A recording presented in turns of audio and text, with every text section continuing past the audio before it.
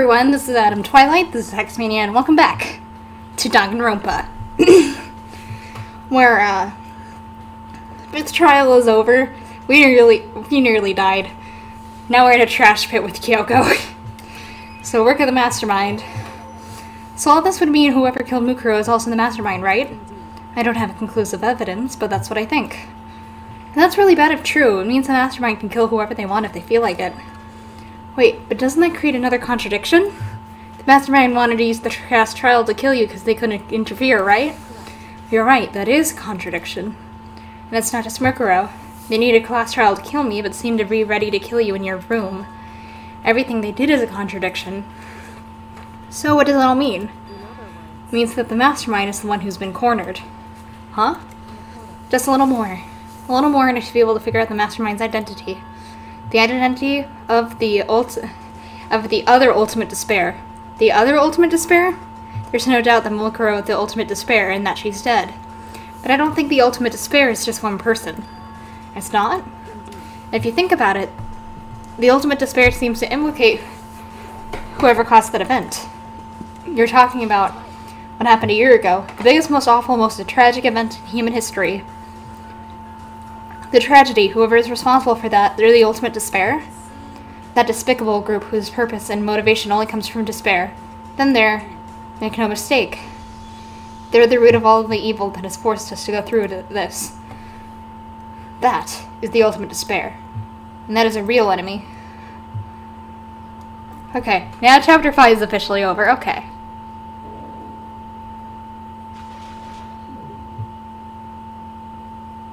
Now we're truly at 6, because Mukuro's dead.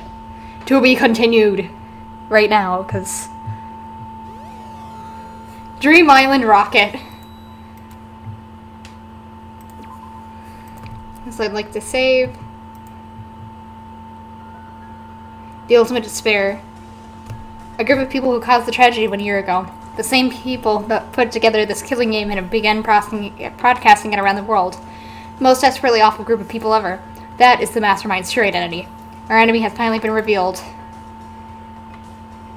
But right now we have to get out of this horrible place. Figuring out the rest of the story can come later.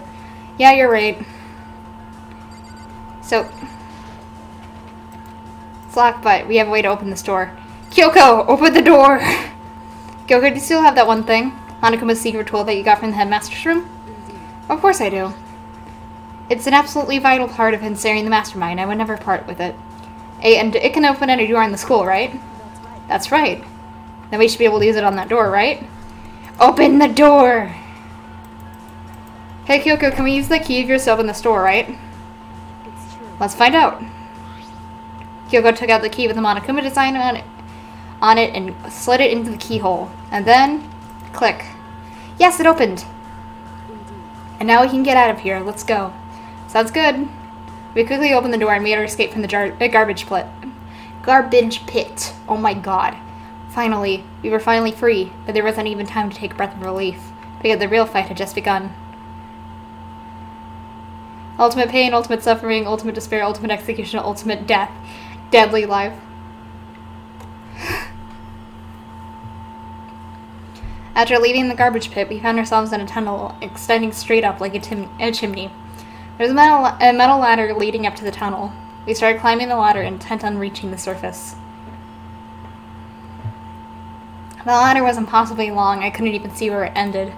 We climbed into darkness. The passage was so dark and cramped, I couldn't even see my own feet beneath me. I had no idea we were so far down. Don't lose your footing. If you slip, I won't be able to catch you. Yeah, I'll be careful. But now that you said that, I'm getting kind of nervous. Maybe talking will help keep my mind off it. So, Kyoko, there's something I wanted to ask you. You're the ultimate detective, right? So how long have you been doing detective work? How long? Ever since I can remember. I come from a long line of detectives. Detective work is in my blood. There was a time when being a detective is considered a sacred duty. My family's always seen it that way. Then, is your family famous? Quite the opposite, actually. Even among actual detectives, many people haven't heard of us. Huh? But how come? It's like your family's tradition, right? So, because we take pride in it. Pride? A detective is neither in light nor shadow. We represent neither justice nor evil. That is how we uncover the absolute truth. We stay neutral in all things, and to do that we have to stand separate from the rest of society. Which is why we made a conscious effort to conceal our existence. A conscious effort? It's true. It's kind of old-fashioned, and I can't say it's entirely rational. But it's our family creed, and we do what we can. We do what we must to protect it. Because, like I said, it's our source of pride. Pride. So that explains. Before I came here, when I was looking for info about the school online, I never saw anything about her. Because she hid herself on purpose to protect the pride of her family. However, And yet, I gave up some of that pride. Huh? In order to enter Hope's Peak, I had to reveal myself to the school. I did it knowing it was something a true Kirigiri detective would never do. But the reason you gave up that pride, the reason you would go so far to enter Hope's Peak, was because of how much you wanted to reconnect with your dad, right? There's no shame in that. what? Reconnect? I had absolutely no desire to reconnect with my father. Huh? But you'd be reuniting after all those years, right? You would have had so much to talk about. Wrong. There's nothing I wanted to talk to my father about. However, There's something I want to say to him, though. What? No matter what it takes, I have to find him and tell him face to face. What is it? so I want to sever all ties with him. Sever? The last time I saw him, I was still very young, so I don't remember myself, but apparently he was extremely intelligent. He was in line to become the next head of the Kirigiri family. He was talented, he had a promising future, but he had no interest in detective work. So he cut himself off from the family. Not long after that, my mother died and he simply ran away. He went to my grandfather and they had a huge argument. Innocent as I was, he left me behind. I'm sure there was a reason for that. I'm sure your dad wanted to take you with him. right. If that's true, then I need to thank him. Thank him for leaving me, because unlike him, I take pride in the work I do. I take pride in my family name. So every last part of me is happy he didn't take me with him. If I'd gone with him, I never would have had the chance to become a detective. I was above Kyoko on the ladder, so I wasn't able to read her expression. But I couldn't tell. I couldn't see how she looked when she said that, what she might have been feeling. All I could tell was that compared to her usual self, she was more talkative and more emotional. I don't blame him, you know. He had his own life to live. That's what anyone in my position might say, right? But it's not true. However, But there's one thing that I can never forgive. Really? so The way that everyone else looked at me. I was never sad about being left behind. Like I said, I think it was a good thing. however, But when the rest of my family looked at me, they saw something different. They only saw me as a little girl that was abandoned by her father. That's how they see me even to this day. His shadow has been following me my entire life. I'm sick of it. I need him out of my life. I need to step out of his shadow. That's why I have to find him and tell him we're no longer family. In order to settle the past, in order to remove him from my life forever. I have no doubt he forgot about me years ago. But your family, to cut him out just like that. Our only connection is through blood, nothing more. Are you connected by heart and soul? No. Is blood really enough to call someone family? Only connected by blood, not by heart or soul. I was so shocked to hear say something like that. I didn't know how to respond. So instead, I said nothing. I just kept climbing the ladder in complete silence. And after I don't know how long, we finally reached the top.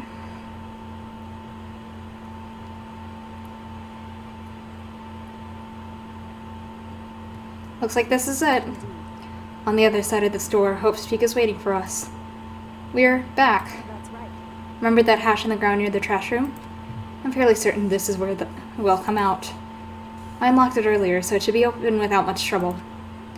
Well, here goes nothing. I reach my right hand and push up against the hatch. The hatch opened with ease, and so... Looks like we're back. And I can't believe how long that ladder was. I'm exhausted. I can't exactly say we're safe and sound, but at least we're out of there. Now we're back in Hope's Peak Academy. Kyoko, thank you. I never would have gotten out of there without you. Nothing's necessary. I was just referring the same favor.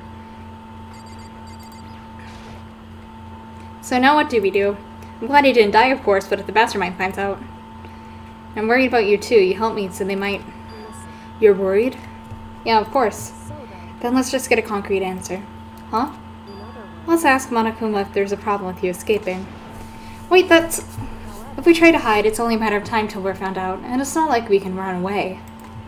As she said that, she pointed towards the nearby surveillance camera.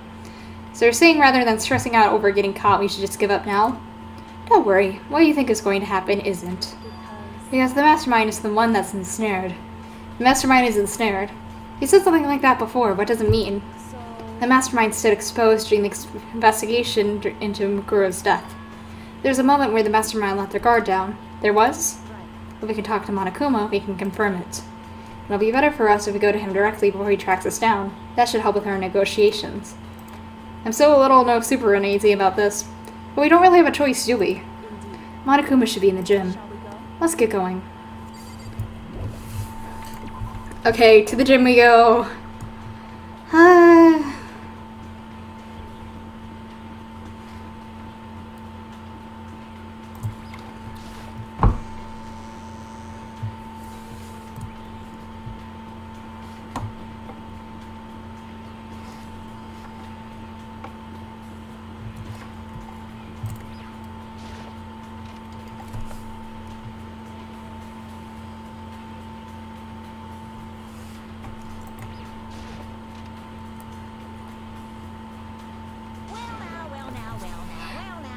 Hey! Kyoko, I don't mind so much. Oh, Makoto's supposed to be dead. What's he doing here? That's exactly what how I thought he'd react. Are you really gonna be okay? You're supposed to be punished. Did Kyoko help you? So what if I did? What will you do? If the guilty party is exposed in the class trial, they will be executed.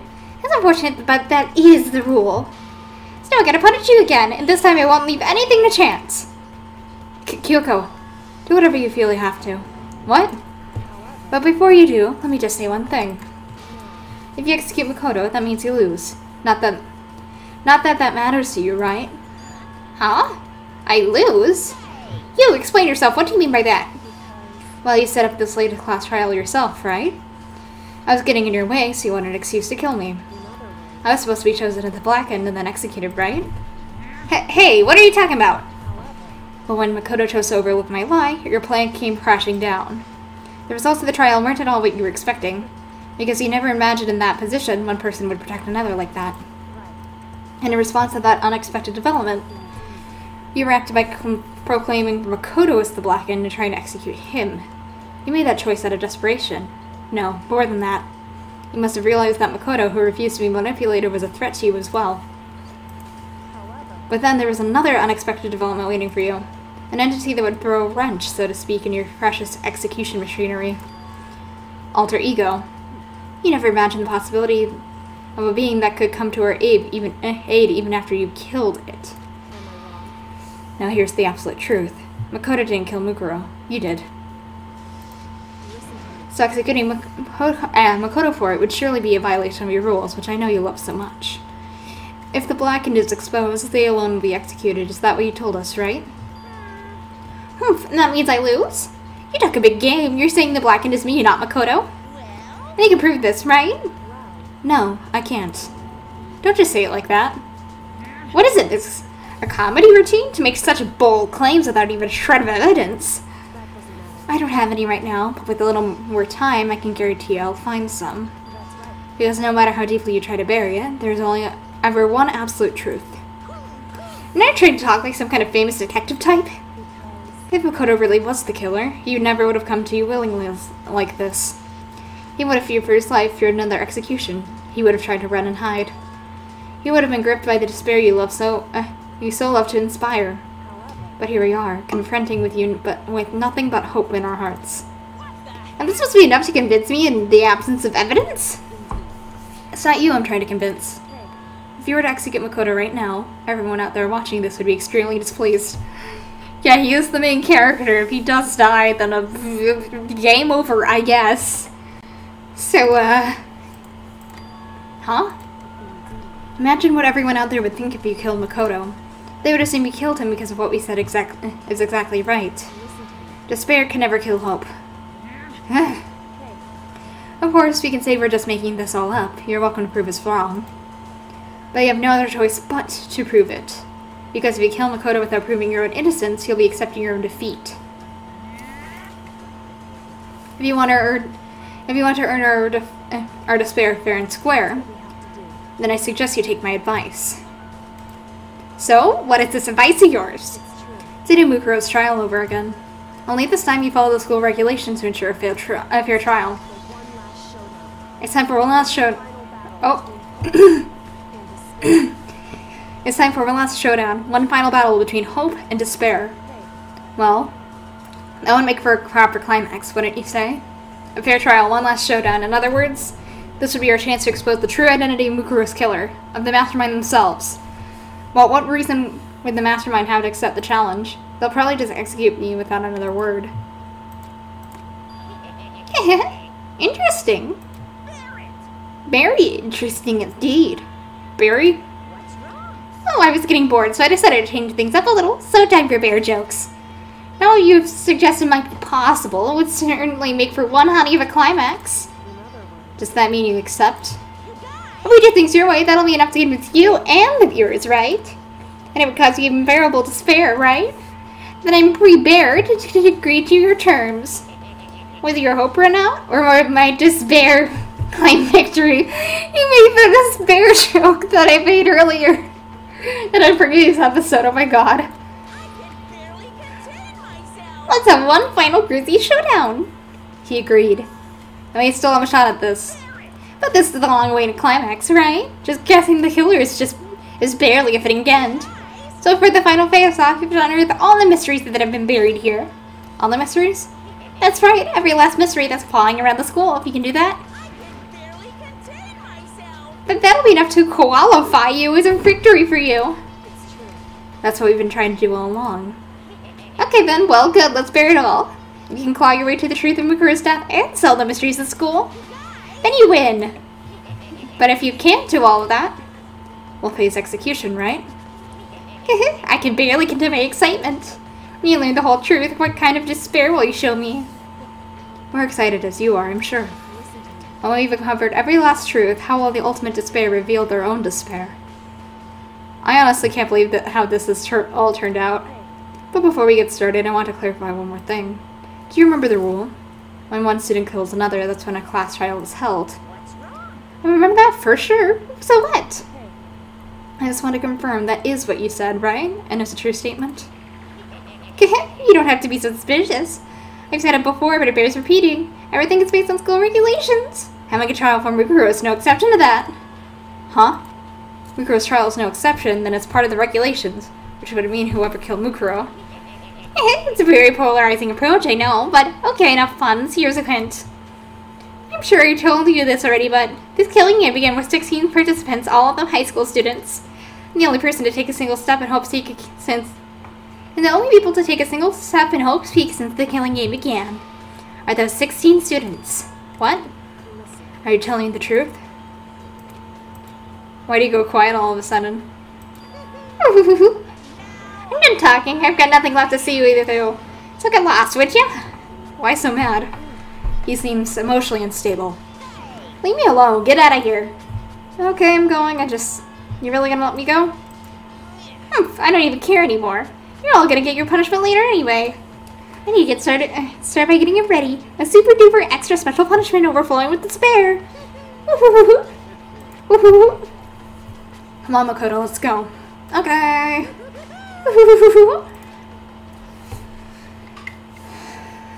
Monokuma's unstable after seems to cling to us as we walked away. And just like that, we were out of the gym.